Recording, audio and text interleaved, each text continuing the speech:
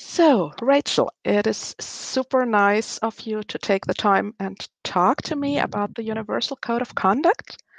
And my first question to you would be how you became aware that this work to create a Universal Code of Conduct is going on. Yeah, sure.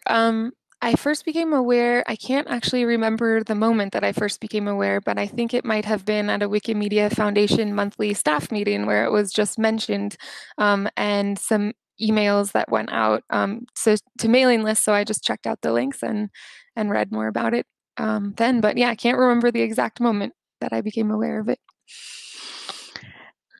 It probably will be very important for you as someone who is working for organizing events. So my question to you, the next question would be, what impact do you think will a universal code of conduct have on the attendees of Wikimedia events? Yeah, so right now at our events, we use a combination of different friendly space policies. We have a foundation friendly space policy, we have a community friendly space policy on Meta, and then a lot of affiliates and user groups have their own individual adapted friendly space policies, sometimes called by that names and sometimes called by other names. And also in our technical spaces, we have a technical code of conduct that is used in all technical spaces, whether physical or not. So as you can tell, there's not necessarily consistency at events between what policies are used and what policies are not used. So I think having a universal code of conduct will bring consistency to all events, so to make sure that nothing is missed, because it's definitely fine when communities adapt their own friendly space policies. But if you had an incident at an event and it didn't happen to be covered by that specific policy, now it will be, because hopefully the Universal Code of Conduct will cover everything that we're doing, and kind of break it down into really, really specifics. So I think that's the main, on the attendees of events, I think that's the main benefit that it will have. They just know across the board what's covered everywhere. Do you think it will also have an impact or change anything for the attendees of those events if they are contributing online, either during the events or in the follow-up of the events? I think a lot of work gets done around events online. Yeah, absolutely. And I think that's a huge value that having a universal code of conduct will bring, because there really is no barrier or line between when does the event start, when does the event end, because we're an online community, mostly working online. And, the work on events starts on wiki pages all across the universe, and, even in Telegram groups. And, it's before the event starts and goes way after it ends. And so having this universal code of conduct will make the lines much less blurry in terms of if an action was covered or not by the events policy, because it didn't actually happen during the event's dates. So I think that's a huge value that it will bring.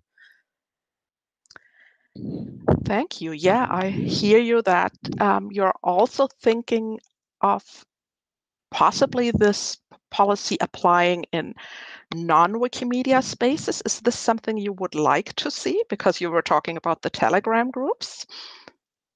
Oh, sure. Yeah. So we do use Telegram groups at community events. Not all events do, but it has become consistent. It started with Wikimedia Summit, went with the hackathon in Vienna. So, and then from there, many, many events use Telegram. So what we do now is pin the policies to the Telegram group. So we say, in all of the main Telegram groups, like the XYZ friendly space policy is applying here in this channel. If you're not abiding by the policy, you will be removed from the channel. And so I think the same thing would happen with the universal code of conduct that we end up with. And yeah, it's funny because in our mind, maybe we do think of the Telegram groups as Wikimedia spaces, but yeah, they're not maintained or owned by the foundation, but they are created by us, labeled with the Wikimedia label, like Wikimedia Hackathon 2018 or something. And yeah, so we definitely would need the universal code of conduct hopefully to apply to our all of our activities that we're doing around events as well. Thank you. That was a bit going off the topic of how should the Universal Code of Conduct be created already on how should it be enforced and where should it be enforced. So let's get back. And I asked my main important questions, but I still would like to know if there's anything else you want to share about the concept of a Universal Code of Conduct from your very special perspective as a staff member who is helping community organize events and organizing events herself. Yeah, sure. I just really want to thank the committee for working on this. I know this is a big project and really hard work. And if it helps, once we had the technical code of conduct in place, it really, really helped our technical communities, especially around events. It was just really clear which policies would be there. And so I think the same thing, once we have a universal code of conduct that we have, community buy-in for, and it's finalized and we're moving forward, I think it's going to be a huge change and really helpful to event organizers and community members across the board on all projects. So I think we've already shown through the evidence of the technical code of conduct that this is needed and was very useful after it was implemented. So I just want to say keep up the good work. And if you have any questions whatsoever about in-person events, technical or non-technical events, I'm really happy to be a resource for you and help you answer questions about what was done and what has happened in the past around code of conduct and friendly space policy issues. Thank you very much also for encouraging the drafting committee to come to you with further questions. And yeah, thank you for your insights. You're welcome. Thank you.